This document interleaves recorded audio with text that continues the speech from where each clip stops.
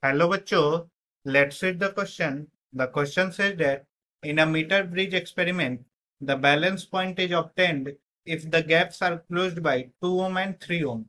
A shunt of X ohm is added to 3 ohm resistor to shift the balancing point by 22.5 centimeter. The value of X is. So, we will solve this question. First of all, we will see what will be the key concept used to solve this question. The key concept that will be used to solve this question will be total length of a meter bridge wire, total length of a meter bridge wire that is equal to 100 centimeter, and in case of balancing point, in case of balanced meter bridge, balanced meter bridge, we have R1 by R2 that is equal to L by 100 minus L, and this is the case. If suppose this is a meter bridge wire and here is gap, here are the gap resistance is R1, and suppose this is the balancing point P and another gap resistance is R2, and if this length is L, and so this will be 100 minus L, so we will have R1 by R2 that is equal to L by 100 minus L. Now we have been given the gaps are closed by 2 and 3 ohm resistance. So R1 is equal to 2 and R2 is equal to 3. So we will have 2 by 3 is equal to L by 100 minus L. Let us call this as equation 1. Now we have been given a shunt of X ohm is added to 3 ohm resistor. So the balancing point shifts by 22.5 centimeter. Then we have to find the value of X. So if a shunt of X ohm is added to 3 ohm, then we will have R2 is equal to, or this will be R2 dash, that will be 3 and X in parallel. So the equivalent resistance will be 3X by 3 plus X. This will be R2 dash.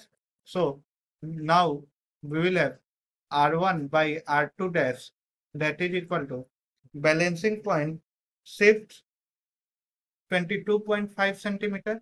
Now if R2 is increased, then this 100 minus L will increase. So balancing point will shift in this direction as 100 minus L will increase.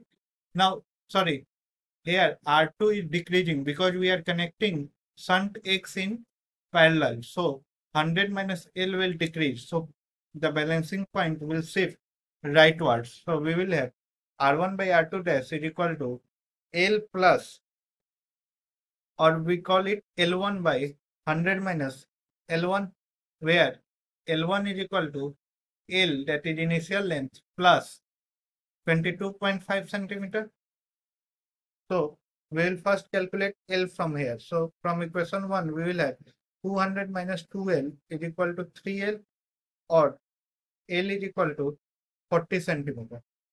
So L1 will be equal to 40 plus 22.5, that is equal to 62.5 centimeter. This will be the L1.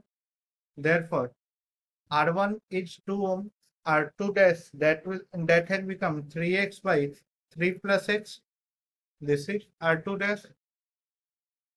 So this will be equal to L1, that is 62.5 divided by 100 minus 62.5, that is 37.5, which is equal to 625 by 375, which is equal to 25 by 15.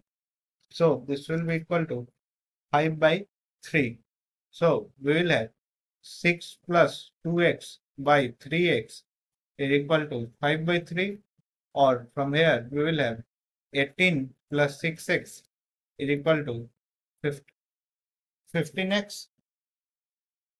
So we have 9x is equal to 18, or x is equal to 2 ohm. So the value of shunt resistance X is 2 ohm. So this will be the final answer. Hope you all understood it well. Best of luck. Best of luck.